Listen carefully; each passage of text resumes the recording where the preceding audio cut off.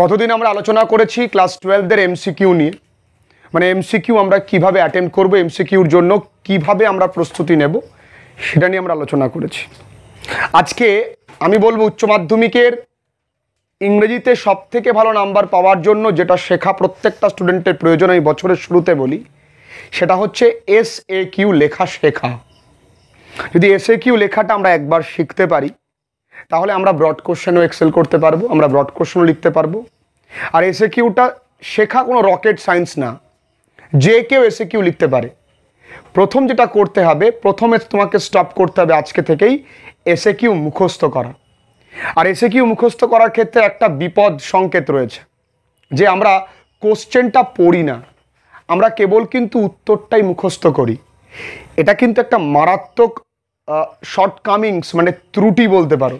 আমি যখন ব্রড কোশ্চেনও পড়ি তখন কিন্তু কোশ্চেনটাকে পড়ি না, আমরা উত্তরটা করি। অঙ্ক করার সময় এটা নাকি অনেক স্যাররা বলেন, পাটিগণিত বিশেষ করে বা যে কোনো অঙ্ক, যে প্রশ্ন পড়লেই 50% অঙ্ক নাকি হয়ে যায়। আমরা যারা মোটামুটি প্র্যাকটিস করি তারা জানি, হ্যাঁ ঠিক। আগে কোশ্চেনটাকে ভালো করে বুঝতে হবে। তাই SAQ লেখার আগে তোমাকে কিন্তু কোশ্চেনটা, প্রশ্নটা কি বলছে সেটা বুঝতে হবে। উচ্চ মাধ্যমিকে SAQ কত মার্কসের আসে? 4 4 8 মার্কসের আসে। মানে গল্প থেকে 6টা দেবে, 4টে লিখতে হবে। অনেক সময় 8টা দেয়, 4টে লিখতে হয়। আবার কবিতা থেকেও একইভাবে কিন্তু 8টা দেবে, তোমাকে 4টে, মানে প্রত্যেকটা গল্প থেকে 2টো করে দেবে, তোমাকে একটা, বা তুমি কোনো গল্প থেকে দুটোই লিখতে পারো। মানে তোমাকে টোটাল 4টে লিখতে হবে। আবারও বলছি, টোটাল 8টা দেবে, প্রত্যেকটা গল্প থেকে 2টো করে দেবে, তোমাকে যে কোনো 4টে লিখলেই হবে। এই 8 নাম্বার কিন্তু শুধুমাত্র এই 8 নাম্বার আমার হেল্প করবে না, ওই ব্রড কোশ্চেনও হেল্প করবে যেখানে 1+2+1+ করে দেওয়া থাকে।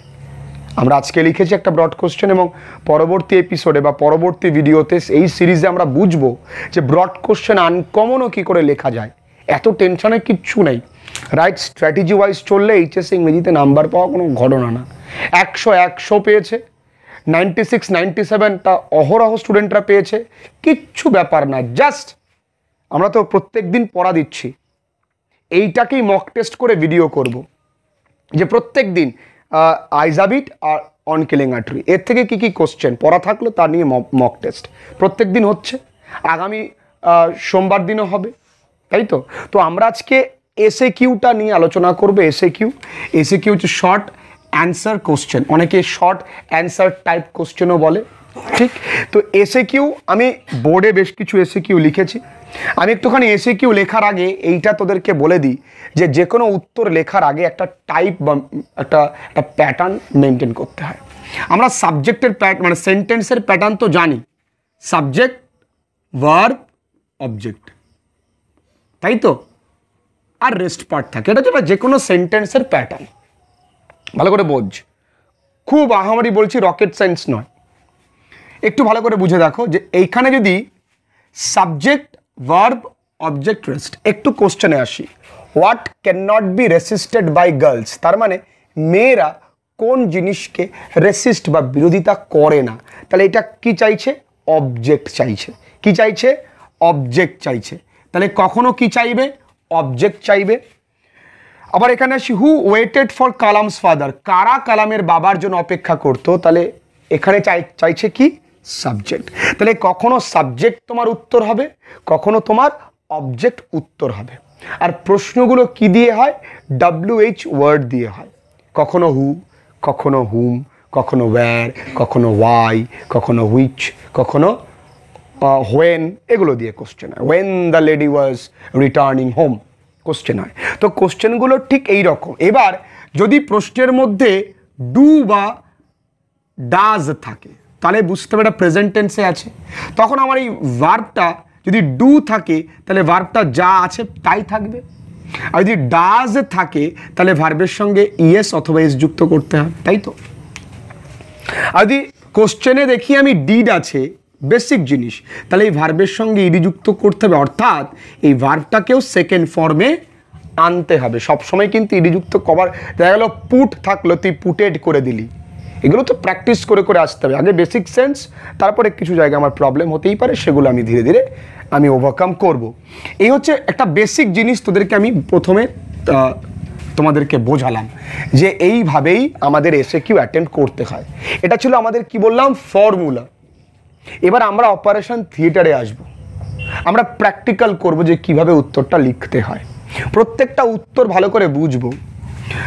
What can not be রেসিস্টেড by flattery, প্রথমত এটা প্যাসিভ ভয়েসে আছে, তাহলে প্যাসিভ ভয়েসে কিন্তু সবসময় অবজেক্টটা আগে থাকে, যে cricket is played by us, তাই তো? তাহলে অবজেক্টটা কোথায় এসছে? প্যাসিভ ভয়েসে আগে। তাহলে এখানে কিন্তু অবজেক্টে জাস্ট হোয়াট যেখানে থাকবে সেই জায়গায় আমরা কেবলমাত্র উত্তরটা লিখে দিলেই হয়ে গেল। তাহলে এখানে উত্তরটা কি লিখবো? ফ্ল্যাটারি। কি লিখবো? ফ্ল্যাটারি। যা আছে তাই, কিচ্ছু নেই। তাহলে আমি কি বোকার মতন মুখস্থ করব flattery can be রেসিস্টেড, flattery can be রেসিস্টেড? ওরে পাগল হয়ে যাচ্ছে আমার ছেলে মেয়ে, আমার মাও খুশি বাবাও খুশি, আমার মেয়ে খুব বই পড়ে, কাকিমা ও বলদ, ও মুখস্থ কিচ্ছু বোঝে না। যারা বোঝে তারা কখনো মুখস্থ করবে না। এখানে মুখস্থ করবার কিছু আছে? হ্যাঁ, এখানে কি দেখবার আছে? ফ্ল্যাটারি বানানটাকে একটু দেখতে হবে, তাই তো? আর বাদ বাকি সব বানান থাকবে। তবে পরীক্ষায় কিন্তু অনেক সময় রেসিস্টেড বানান দেবে না। তখন যদি এরকম কোশ্চেন দেয়, what can not few girls do, what can not few girls do, তাহলে few girls can not racist flattery, হয়ে গেল। ঠিক, তখন কিন্তু তোমাকে রেসিস্ট বা রেজিস্ট বানানটাও কিন্তু জানতে হবে। উচ্চারণটা রেজিস্ট, এখান থেকে এসছে রেজিস্ট্যান্স, ঠিক আছে? Why did the girl prefer a short journey? কেন মেয়েটি একটি ছোট্ট জার্নিকে প্রেফার করেছিল, মানে ও বিবেচনা করেছিল। তাহলে এই বাক্যের সাবজেক্টটাকে খুঁজতে হবে, দ্য গার্ল। তাহলে আমি এখানে কি লিখবো? The girl. এই বাক্যে কি আছে? ডিড। তাহলে আমাকে এইটাকে পাস্ট টেন্স করতে হবে। তাহলে PREFERRED, এই জায়গা তোমাকে একটু মুখস্থ রাখতে হবে। একবার তুমি মুখস্থ রাখো, মনে রাখো, আগামী দিনের প্রবলেম হবে না। দ্য গার্ল প্রেফার্ড কি? A short journey. তুমি অ্যাজও লিখতে পারো, বিকজও লিখতে পারো, অ্যাজও লিখতে পারো, বিকজও লিখতে পারো। কারণটা কি? শি, এটা কোন টেন্সে আছে? পাস্ট টেন্সে। তাহলে শি ক্যানটা কি হয়ে যাবে?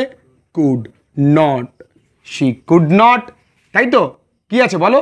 She could not seat for, she could not seat for কত? মোর দ্যান 2 or 3 hours, এই তো ব্যাপার। ইন দ্য ট্রেন কম্পার্টমেন্ট লিখলেও চলে, না লিখলেও চলে, এই তো বেসিক জিনিস। তাহলে আমাকে এইটুকুনি তোমাকে মুখস্থ রাখতে হবে। টেক্সট যখন পড়ছো তুমি এমনি পারবে। তাহলে দেখা গেল আমি 10টা কোশ্চেন করছি, তার মধ্যে আমাকে 7টা আমি একা পারছি, 3টে আমাকে একটু মনে রাখতে হচ্ছে। আর যদি আমি বলদের মতো 10টাই মুখস্থ করি তাহলে তোমার সমস্যা। What was ট্যান্টালাইজিং for the narrator? লেখকের জন্য, লেখক ঠিক নয়, ন্যারেটার মানে বক্তা, বক্তা আর লেখক দুজনে আলাদা। বক্তার জন্য মানে যে গল্পটা বলছে এবং তার হয়ে তিনি লিখছেন, কোন জিনিসটা তার মনে আসা জাগাচ্ছিল। আমরা বলেছি হোয়াটের জায়গায় অ্যান্সারটা লিখবো। তা লিখবো দেখি the perfume from the girls hair, the girls অবশ্যই অ্যাপোস্ট্রফিয়াস হেয়ার, তারপরে যা আছে তাই ওয়াজ ট্যান্টালাইজিং দ্য ন্যারেটার। কিছু আছে, কিচ্ছু আছে। দ্য পারফিউম গন্ধটি মেয়েটির চুল থেকে, from the girls hair was ট্যান্টালাইজিং the narrator. কি কঠিন আছে বলো? বাড়িতে যখন পড়বো একটু জাস্ট বুদ্ধি দিয়ে পড়লেই তো হয়ে যায়।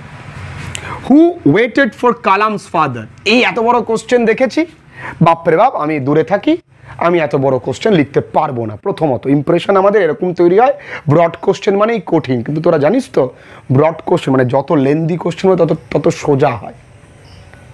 কিছু কিছু ক্ষেত্রে কঠিন থাকতে পারে, কিন্তু মোস্ট অফ দ্য কেসেস সোজা হয়। এখানে জাস্ট হুয়ের জায়গায় উত্তর লেখ, পিপল অফ ডিফারেন্ট রিলিজিয়ান্স, তারপরে যা আছে তাই এখান থেকে পুরো তুলে দিলেই হয়ে গেল।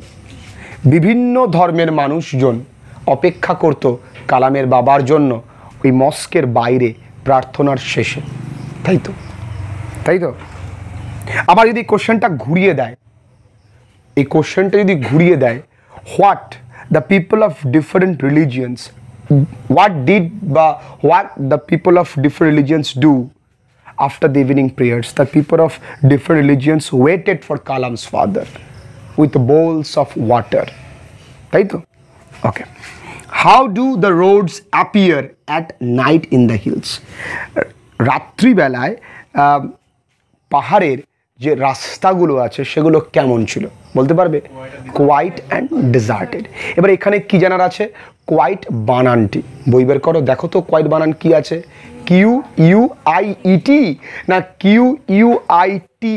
দেখো, ভালো করে দেখো, আমার কথায় বিশ্বাস করার দরকার নেই, নিজেরা একটু দেখো, নিজেরা কাজ করো। দেখো কি আছে, QUIET না QUITE? বলো। QUIET, তাহলে কিন্তু ওটা কোয়াইট। তাহলে কোয়াইট আর ডেজার্টেড, ঠিক? তাহলে how do the roads appear at night in the hills, এই বাক্যের সাবজেক্টটা কি বলতে পারবে? The roads. তাহলে এই বাক্যের সাবজেক্টটা কি? The roads. এখানে অনেকগুলো রাস্তা বলে আমাকে এখানে অ্যাপিয়ারই লিখতে হবে। প্রেজেন্ট টেন্সে আছে না, ডু দিয়েছে, অ্যাপিয়ার কেমন? Quite and dessert, deserted, DESERTED, deserted in the, sorry, at night in the hills. কি আছে? আমি শুধু এই কথাটুকু লিখলাম, কোয়াইট অ্যান্ড ডেজার্টেড। কঠিন আছে? কঠিন নেই, কিচ্ছু নেই। What was the hermit doing when the jar first স হিম? এখানে দেখো দুটো অংশ আছে, এই একটা অংশ আর এই একটা অংশ। যখন আমাকে কোনো দুটো অংশ দিয়ে দেবে, মূল কোশ্চেনটা হারমিট কি করছিলেন যখন জার তাকে প্রথম দেখেছিলেন, তাহলে এই অংশটাকে আমাকে আগে লিখে নিয়ে আসতে হবে যে ওয়েন দ্য জার ফার্স্ট স হিম। এখানে স হিম আসলে কে? স দি হারমিট, কারণ প্রথমে আমাকে নাউন ইউজ করতে হবে। তাহলে হি ওয়াজ কি করছিলেন? হি ওয়াজ ডিগিং দি গ্রাউন্ড। একটু ডিটেলে লিখতে পারি, ইন ফ্রন্ট অফ হিজ হাট। আমরা জানি তো এইগুলো, আমরা এই ফ্রেজেসগুলো আমাদের মুখস্থ, কিন্তু প্রবলেম কোথায়? শুরুতেই ছেলে মেয়েদেরকে এগুলো বলে দেওয়া হয় না। যদি শুরুতেই ছেলে মেয়েদেরকে এগুলো বলে দেওয়া হয়, তাহলে মাস্টারমশাই যে নোটসগুলো দিচ্ছে সেই নোটসগুলোকে ছেলে পেলে তো গুরুত্ব দেবে না। স্যাররা সেটা মনে করেন, কিন্তু এই বছরের শুরুতেই বলেছি SAQ মুখস্থ নয়, SAQ লেখা শেখো। আমি আগে যখন SAQ লেখাতামও, তোরা মনে করে দেখ, আমি কিন্তু তোমাদেরকে বারবার করে বলেছি এখানে সাবজেক্টটাকে একা লেখা যায়, চেষ্টা করো, তুমি পারবে। মুখস্থ করবে না, আমি রিপিটেডলি বলেছি। নাহলে এত মুখস্থ করে তুমি পারবে না, তুমি এত মুখস্থ করে। হু become a friend of the jar? আচ্ছা, কে রাজার বন্ধু হয়ে গেছিল? ইয়াস, তাহলে দ্য বিয়ার্ডেড ম্যান। এখানে যদি কেউ লেখে দ্য উন্ডেড ম্যান, হতে পারে। The bearded man became a friend of the jar. এই যে আমি যে গল্প থেকে এতগুলো কোশ্চেন লিখলাম, কোথাও তো কঠিন কিছু নেই। এবার প্রশ্ন আসতে পারে, গল্প থেকে কোশ্চেন লেখা সোজা, একটু কবিতা থেকে লিখে দেখান। তাহলে কবিতা থেকেও আমি 5টা কোশ্চেন লিখবো আজকে। কবিতা থেকে যদি SAQ দেয়, তখন আমরা কিভাবে লিখবো? একই রকম নিয়ম, কিন্তু কবিতার ক্ষেত্রে একটু লক্ষ্য রাখতে হবে। কি কি জিনিস আমরা মনে রাখবো বা কী কী জিনিস আমাদের একটু লক্ষ্য রাখতে হবে, সেগুলো দেখব। এবার থেকে বোধ করি যে তোমরা যখন SAQ করবে বা পড়বে, একটু হলেও সেন্সটা ইমপ্রুভ হবে, একটু হলেও আমরা নিজেরা লেখার চেষ্টা করব, আর ভয়টা মন থেকে চলে যাবে। What is the complexion of the sun? আমরা জানি gold is the complexion of the sun, বা আমরা গোল্ডেনও লিখতে পারি। তাহলে আমরা যদি এভাবে লিখি, the complexion of the sun is golden, তাহলেও হবে। আর যদি আমরা লিখি golden is the complexion of the sun, তাহলেও হবে। কিন্তু কিছু কিছু সময় শোনার ক্ষেত্রে, শুনতে এটা কিন্তু ভালো লাগে, the complexion of the sun is golden. Clear? What is Summers lease? আসলে এখানে হোয়াট ইজ সামার স্লিজ মানে what is meant by summer স্লিজ। তাহলে আমরা এখানে লিখতে পারি সামার্স লিজ, যেমনভাবে প্রশ্নে চেয়েছে ঠিক সেভাবে দেখবো ইজ, দেখবো আমরা পড়ানোর সময় বলেছিলাম is the duration of summer, ঝামেলা শেষ। এই কথাটুকু লিখলেই কিন্তু হয়ে যায়। Wire will the green twig rise from, এই জায়গায় একটুখানি আমাকে নজর দিতে হবে যে এখানে কিন্তু একটা বি ভার্ব দিয়ে দিয়েছে, বাদ দেওয়া যাবে না। তাহলে সাবজেক্টটাকে একটু সাজিয়ে বলি, সাবজেক্টটা দ্য গ্রিন টুইগস, এটা সাবজেক্ট, এটা অক্সিলিয়ারি ভার্ব, এটা মেন ভার্ব, তাই তো? তা আমি সাজাবো প্রথমে কি the green টুইগস will rise from close to the ground, এটা তো বইতে পড়েছি আমরা, তাহলে এইটুকুনি অংশ তোমাকে মনে রাখতে হবে, ঠিক? What do you mean by earth Cape, যখন কখনো বলবে যে তুমি কি মনে করো এই ফ্রেজটা দিয়ে, তখন কিন্তু তোমাকে এইভাবে লিখতে হবে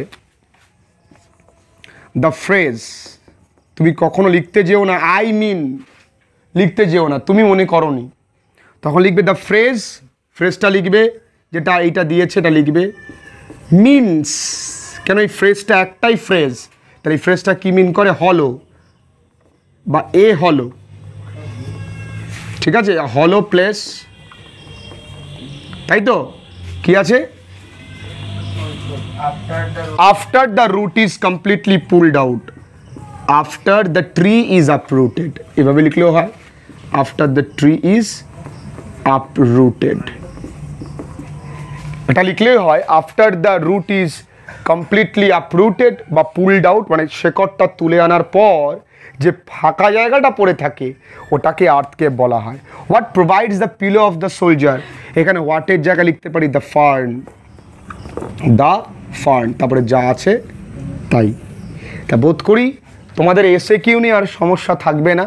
তবে সর্বশেষে আমি যেটা তোমাদেরকে সাজেস্ট করতে পারি বা তোমরা বলতে পারো, অ্যাডভাইস বলতে পারো, টিপস বলতে পারো, সেটা হচ্ছে SAQ মুখস্থ করবে না, কনফিডেন্ট থাকো।